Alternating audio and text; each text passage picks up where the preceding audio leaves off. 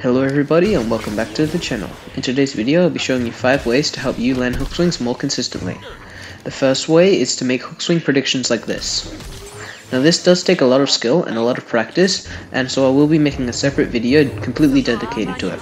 But put simply, what you're trying to do is observe patterns in their movements and predict where they're going to go, and then hook swing there, and then they'll dodge into your hook swing like this.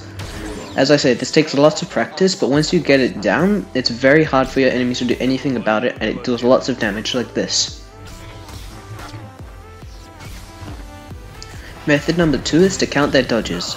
As you can see here, once I get Kenobi low, I wait until he dodges twice to know he has no dodges left in his cycle, and then I go for the hook swing.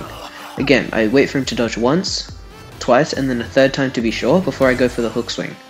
This is very powerful because once your enemy's out of dodges, there's nothing they can do to avoid the hook. Again, watch in this clip here how I wait for my enemy to dodge and then I go for the hook swing. I missed that one, so I wait for them to dodge and then I get the hook.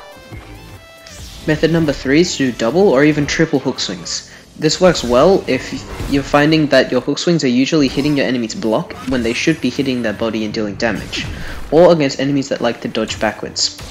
See here how after I made the hook prediction, my hook swing hit their block, but since I did a double hook swing, it ended up getting the kill.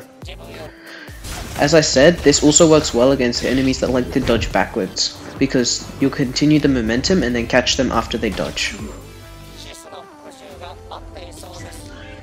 The fourth method to make hook swings a more reliable and better move is to swing after you land them to deal extra damage. What this does is it gives you pretty much free back hit on your enemy and will usually kill them if they're relatively low health. As you see here, I make the hook prediction and then I swing an extra time to get the kill. This deals heaps of damage, and you can even use an ability like Luke's Rush. The fifth and final thing to do to make hook swings better is to make them unpredictable by using things other than running to get momentum. This could include Dooku's left dodge attack or his second swing animation, Luke, Rey, Yoda, and Maul's rush. All these things will give you enough momentum to do a hook swing and can make them more unpredictable. And those are my 5 ways to make hook swings better and more reliable in Battlefront 2. I hope you enjoyed this video and that it helps you land hook swings more consistently in the future. And with that being said, have a great day, subscribe for more Battlefront 2 content, and I'll see you out on the Battlefront.